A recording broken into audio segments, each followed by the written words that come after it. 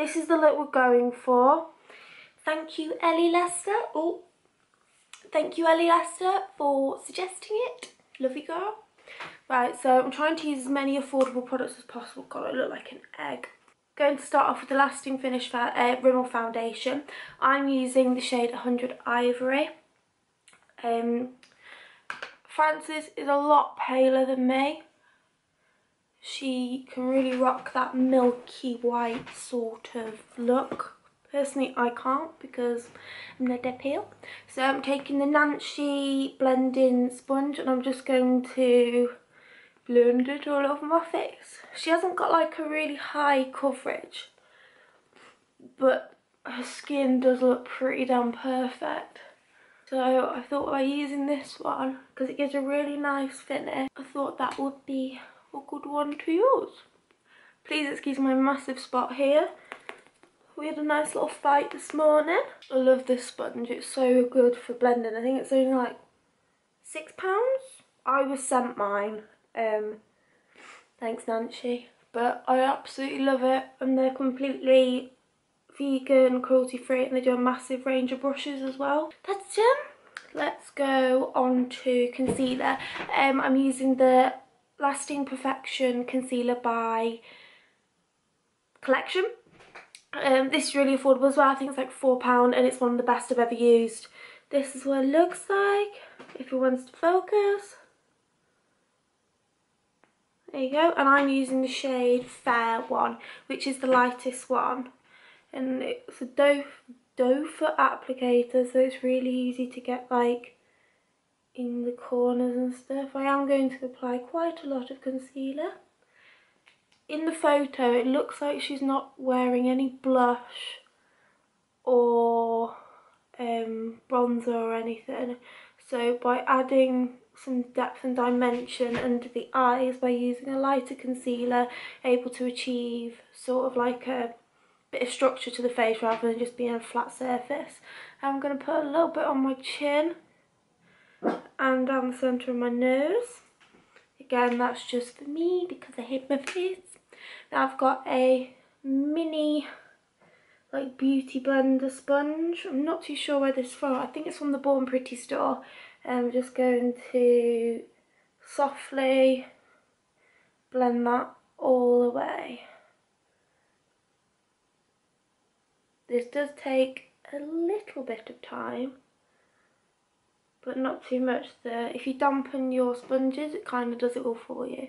You don't have, Teddy, you don't, Teddy bear! I'm trying to blend my concealer, man. You don't have to use a lighter concealer. I just personally prefer it. Simply because, like I said before, it's going to add a little bit of dimension, which we are going to miss out by not applying really anything else for the face. Okay, so, ooh, I'm losing my sponge. Just to soften that a little bit more, I'm just going to take my foundation sponge and any leftover foundation, just going to take that away. So we've got kind of like a flawless, oh, I missed a bit of that. Like a flawless, kind of not boring, but like flawless natural base, but it isn't that natural, if that makes sense. Now I'm gonna move on to my brows. You can do your brows any which way you like. Frances doesn't really, well, she used to rock these massive brows, like proper woof, but she seems to have toned it down, and in this photo she doesn't seem to have like much of a brow going on. So I'm not going to film this bit because I do have, I have gone, oh wait, can I film it? Yeah, let's film it. So I'm going to take the MAC 266 brush. This is just a angled brush. It's great for liner as well, but I really like it for my brows. And then I'm going to be taking the I Heart Makeup Naked Chocolate palette, because this is the colour I use for my brows, and it's just this one here. You use whichever colour, you do your brows exactly how you want to do them, which is what I'm going to do. Sorry. So as you can see, I don't actually have much for a brow, because, oh, made a mistake already. Because I've got my brows kind of grow in like a upside down C shape, and it's not something that I'm like happy with. Look, even like just filling in that tiny bit, it looks so much better already. So I actually shaved my brows off, well, half of them. I'm gonna keep them kind of bold but not too big today.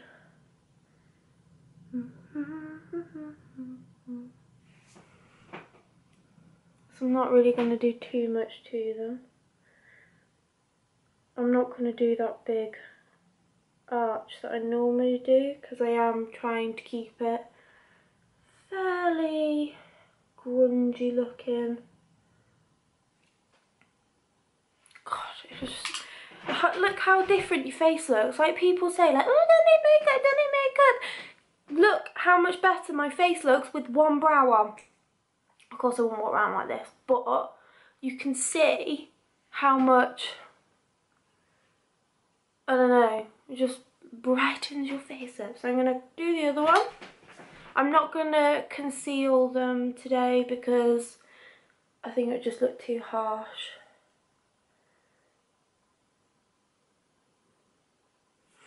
It's just really simple doing these brows like this. I kind of like it. Wish I had big hairy brows like it though. Really, oh Teddy. Sometimes with brows you have to like persevere and go back and forth between each one just to get that ideal shape, because nobody's brows are exactly the same unless you have them tattooed on, which I don't. I know I said I'm not going to conceal, but this one's annoying me a bit, so I'm just taking the MAC 212 brush, which is a flat, I don't know what you'd call it, definer brush, and it's still got a little bit of concealer left on from the other day, so I'm just going to run that literally down there just to tidy it up a tiny bit because I wasn't happy with it. That was more for the shape rather than the cleanliness of it. So my brows aren't looking, they're looking similar but not like exact, if that makes sense. So they've got a really good like, in fact I'm going to put a little bit more in this one just to sharpen it up. Just the front bit here. If I'm looking that way it's because I've got a mirror there.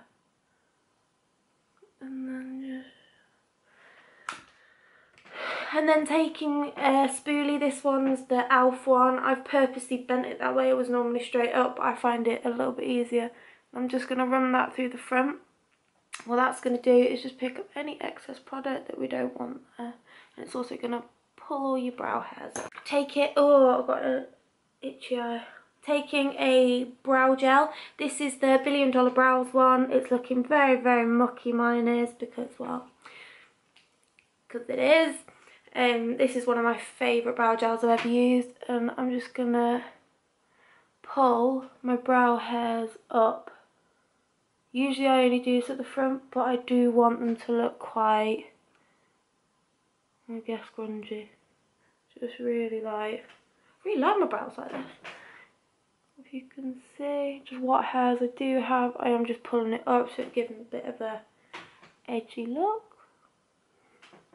It's such a simple makeup look. Next I'm going to go on to eyes. In the picture, let's have another little look. It's got like it's like a warming sort of brown look. Yeah. So for, first of all, I'm going to take the, I should probably stop eating my apple. First of all, teddy bear!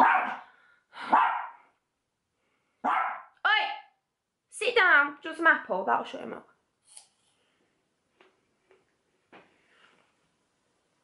Teddy do anything for an apple. Or a Cheeto. I love Cheetos.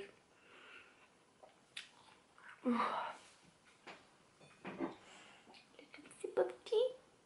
I'm really loving this tea. It's the Twinings green tea with ginger. Is it Twinings? Yeah, I think so. Can you eat your apple quietly, please? Can you hear that? He's literally... Right, so on twice, I'm taking the Urban Decay Eden Primer. This is my personal favourite, it's amazing. So you're just going to take a tiny bit and run that, oh shut up, run that all over your eyes. And what this is going to do is make sure that your eye makeup stays in place all day or all night. Run that over, you don't want too much, you want it sticky, not saturated.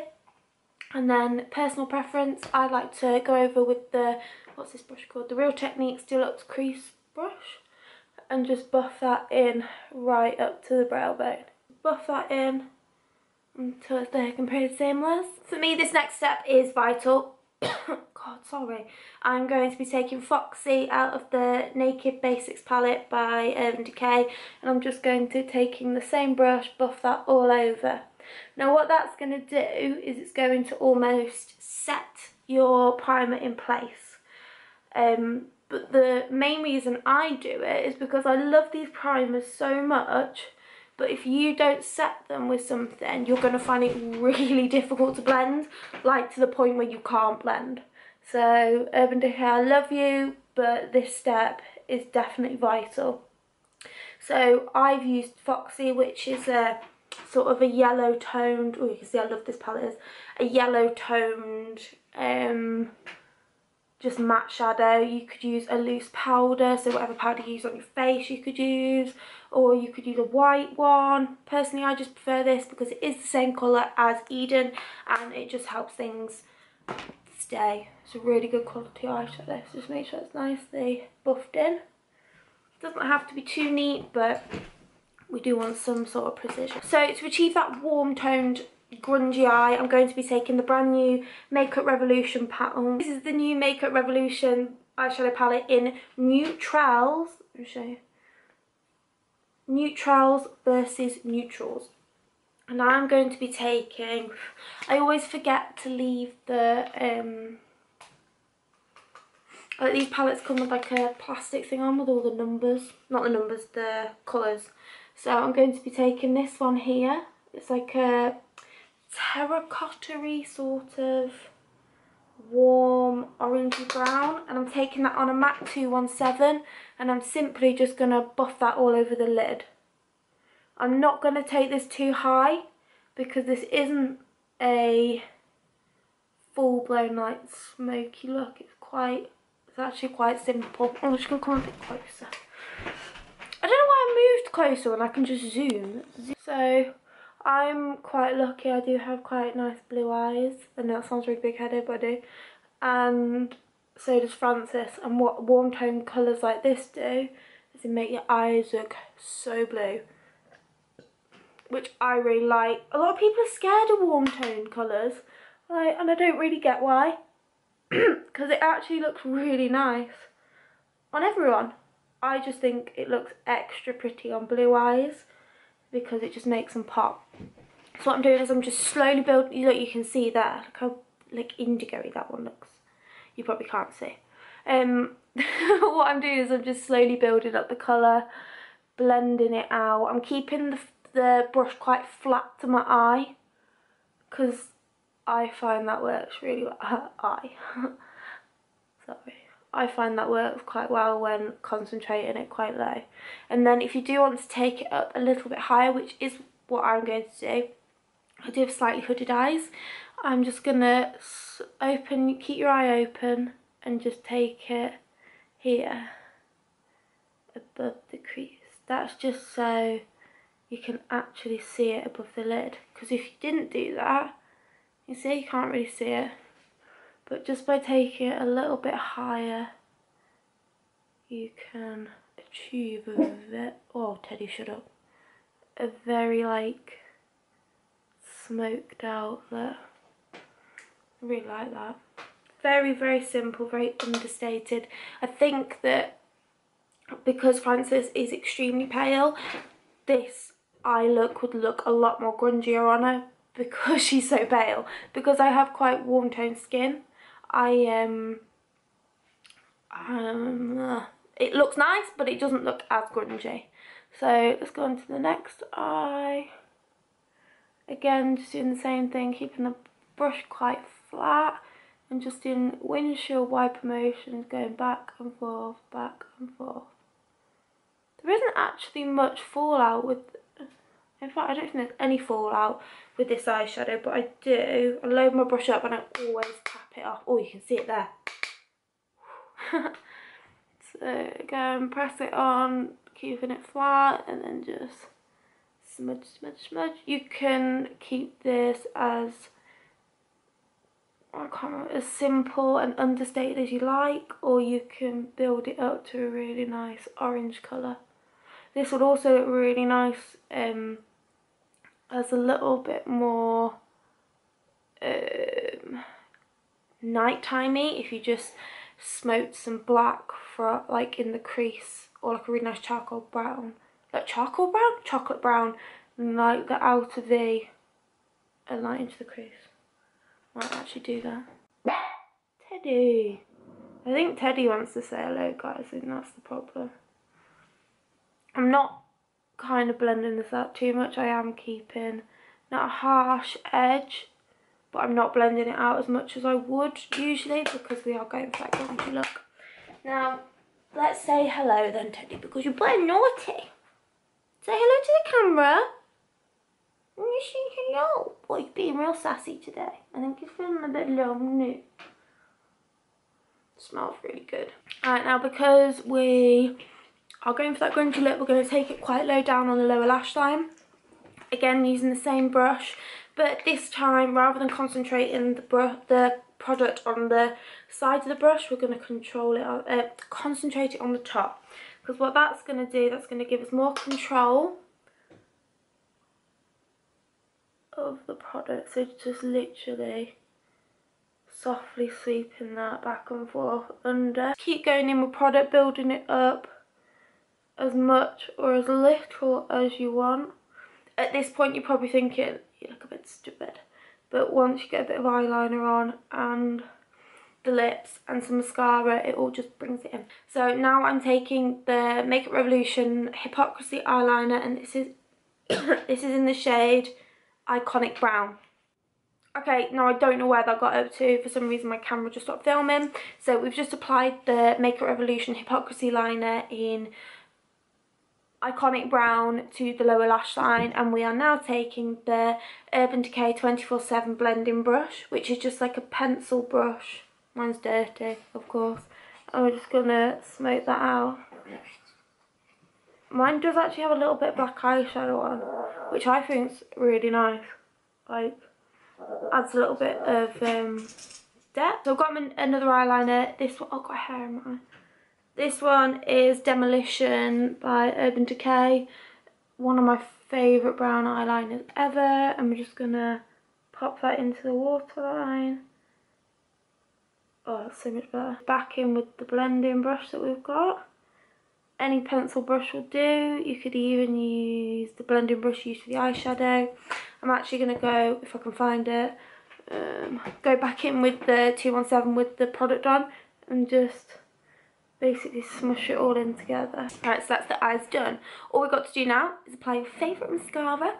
I'm going for, this is a very Urban Decay heavy video. Sorry guys if you don't like Urban Decay. If you don't, fair enough. They're one of my favourite brands, if not my favourite brand. Yeah, actually I'd say Urban Decay are my favourite brand. I'm going in with Urban Decay's Perversion Mascara. This is really good for that grungy look because you can really like mould your lashes into spiky shapes and stuff. There might be better ones out there, but personally this is my favourite. So I'm just going to put some mascara on.